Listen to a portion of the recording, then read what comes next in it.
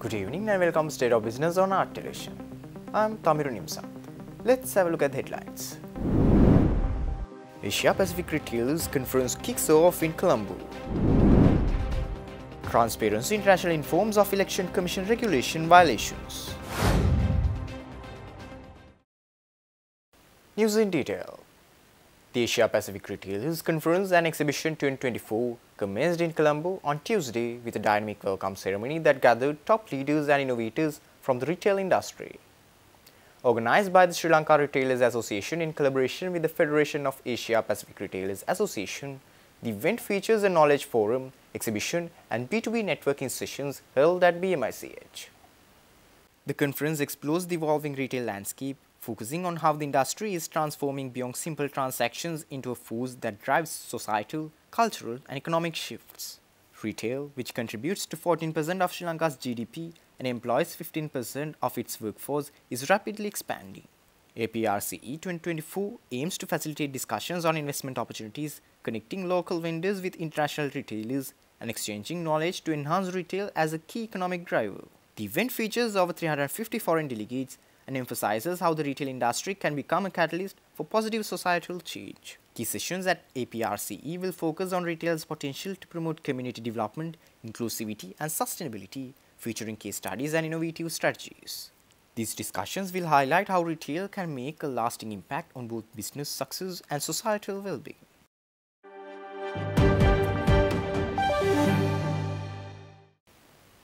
The Executive Director of Transparency International Sri Lanka, Nadishani Perera, said that the announcements made to provide certain reliefs to the people is an effort to promote candidates using state assets. She said that the writing off of farmers' debt, relief provided to fishermen, salary hikes for public servants are observed as efforts to manipulate the mind of the voters. Nadishani Perera said this speaking at a press conference held in Colombo recently. Government announcing various reliefs and other benefits targeting different groups of voters. We know the decision, for example, to write off the debts of the farmers, certain subsidies and other this type of support being extended to fishermen, to the estate workers' salaries, to the public officials. We are not against people receiving any form of benefit from the state. Of course, we would welcome that, and people are in dire need. But using this time, right now, to announce this is you abusing that power you have, because by that you are indirectly promoting a candidate. And that is wrong, that is an abuse, and you are influencing the voter. As voters, we need to also understand how come these benefits are being announced right now. Isn't it a way to manipulate my free thinking in my ability to discern about who is the actual leader we want for this nation? So the citizens also need to be smart enough to understand and not allow their vote, the precious vote, that most powerful thing you have as a citizen in a democratic nation, to be bought by somebody abusing their power. But we are also telling the Election Commission to take stern steps about this.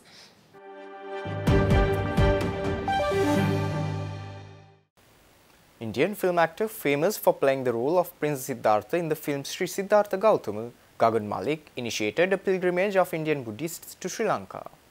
The versatile actor and Buddhist activist called on Prime Minister Dinesh Gunawardena with 65 Buddhist pilgrims from Maharashtra, Madhya Pradesh and Telangana at the temple trees in Colombo day before yesterday.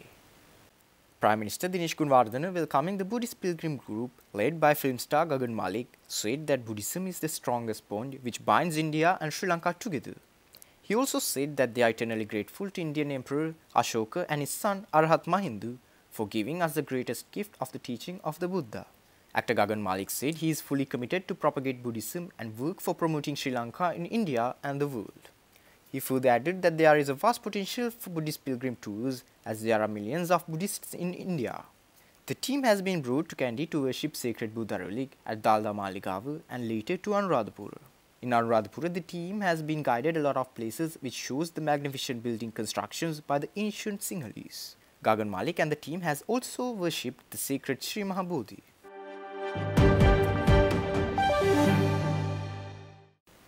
Stay tuned. We will return after this short commercial break.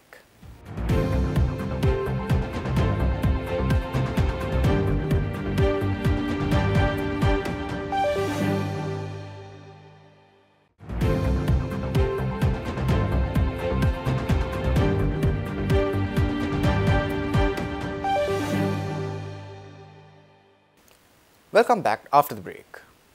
Recognizing the requirement of empowering women entrepreneurs with the knowledge and resources, Export Development Board has conducted a comprehensive knowledge sharing session as part of the ongoing She Exports program. EDB's Rendezvous has been assisted by the RLIT and SLASCOM with the prime objective of preparing a women cadre tech entrepreneurs for the global market. Accordingly, RLIT recently conducted a comprehensive knowledge sharing session as part of the ongoing She Exports program, which is a long-term capacity building initiative by the Export Development Board and SLASCOM. During the session, the participants were provided valuable insights into several critical areas of modern technology, which offers scalable cloud solutions tailored to the needs of tech startups. Participants also gained a deep understanding on the areas such as latest technology trends, cybersecurity, and the potential of artificial intelligence and Internet of Things. The EDB/SLASCOM She Exports program, supported by industry leaders, is a crucial platform for women entrepreneurs aiming to take their businesses to the next level. It offers a unique opportunity to acquire skills, knowledge, and networks necessary to scale up into and compete in an international market. The organizers of the program also invite the tech women entrepreneurs in the ICT BPM sector to expand their horizons, joining with the program just contacting the Export Development Board.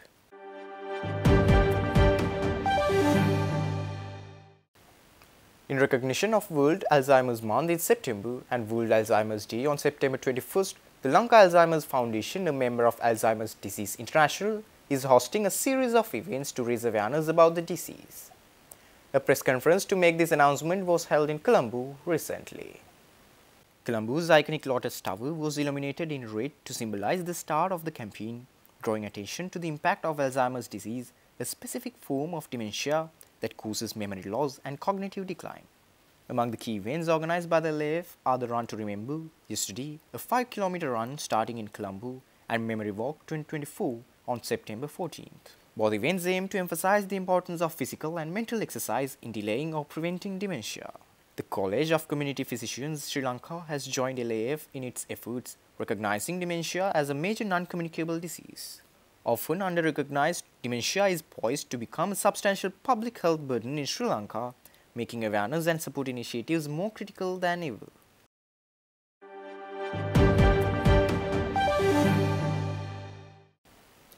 The 10th edition of the Colombo International Theatre Festival 2024 concluded last Friday at Elphinstone in Colombo. Indian director Devang Tewari's Gigolo was awarded as the Best Modern Drama in the international category and the Best Modern Drama in the South Asian category, won by Nehal Bhattarji from India for his drama I Want to Fly Like a Kite. The 10th edition of the Colombo International Theatre Festival kicked off on August 24th and concluded last Friday with a satisfactory gathering of local and foreign theatre lovers. This year's international modern drama competitions included the dramas from Romania, Italy, Iran, India and Poland, Israel, Bangladesh and the USA. The festival was opened with M. Safir's award-winning play Love and Lockdown. We are really proud and happy to be here with all these great people. We know how much efforts is needed to do neither small event, and we are so happy to be here and be a part. We are really admire how it looks like here. It's the first time for us to be in Sri Lanka at all. So we have a really great experience. I want to say that these kind of events are really important in every country, not only in the countries who are small. You are really much bigger than Croatia, but for most people from Sri Lanka said, oh, we are a small country. Maybe you are for this part of the world, a small country, but for us you are really big, and our collaboration means a lot to us.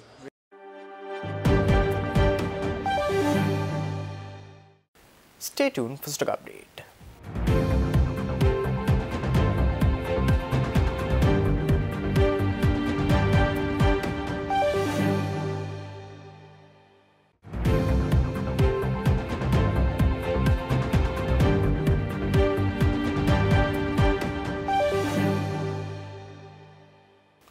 Trading at Colombo Stock Exchange ended on negative notes today.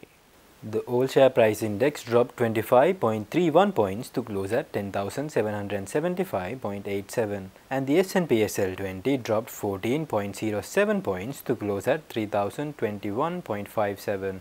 The turnover was 0.4 billion rupees and over 22 million shares were traded. Up next are forex rates.